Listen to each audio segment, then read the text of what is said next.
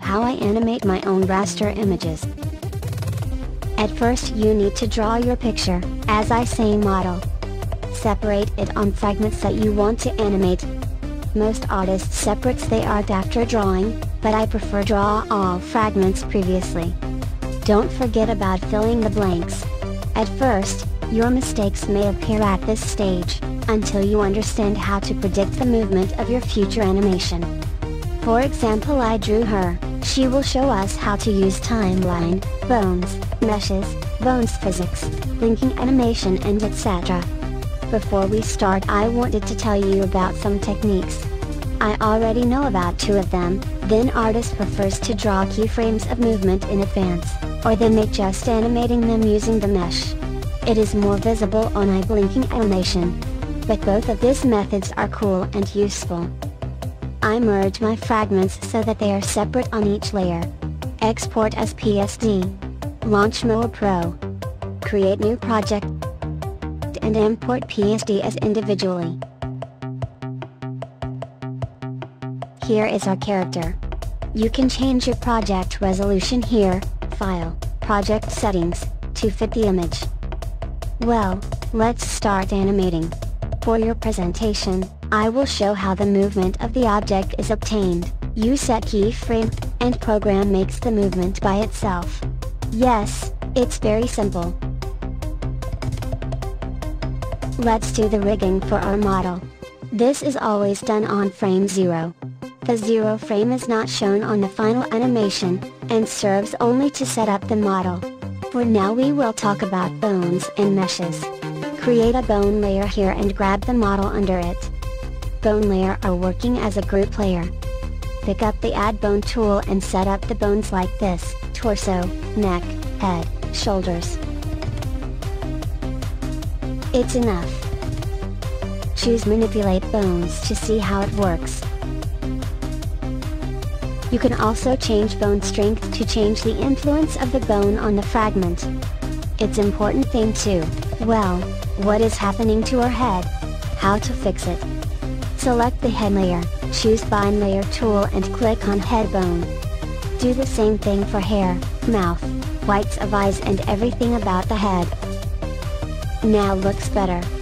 Let's make individual bone layers for pigtails and bind it to head bone. I also did the same to neck layer and binded it to neck bone.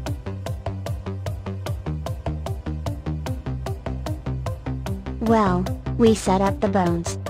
Now we can drag all the fragments and creating simple movement. But that looks not naturally. Let's make and meshes. Create vector layer. Choose Add Point tool and check mark on sharp corners. Trace the head retreating far from the edge. Otherwise, the program will crop the image according to the outline you draw. Go to Draw tab and choose Triangulate 2D Mesh. Now imagine your fragment as 3D model and set the points. Double-click on Head Layer. Image tab and in Smart Warp Layer choose our vector layer. Now the mesh are tied for fragment. By using Magnet tool you can move your object by mesh as we already did with bones. To change magnet tool size just use mouse wheel on numbers to increase or decrease radius. I also wanted to show you the layers settings.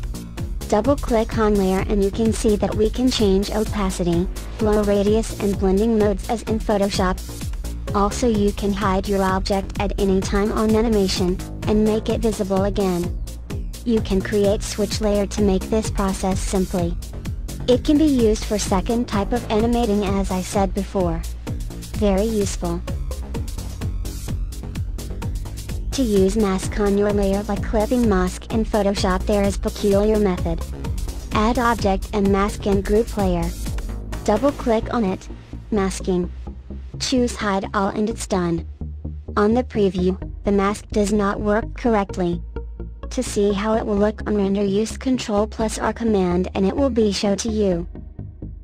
For now I talked about base functional of this program, there is also many features that can be useful for you. But I don't have too much time for it, so let's make simple animation and start rendering. Go to File, Export Animation. Choose the duration of your work and format. You can use video or GIF format. I'll use image sequence just for adding it on Sony Vegas for some effects. Done. Launching Vegas. Oh no! Is this a spoiler of my new video? Close this immediately. Adding effects. Exporting as MP4 and converting to GIF using online services.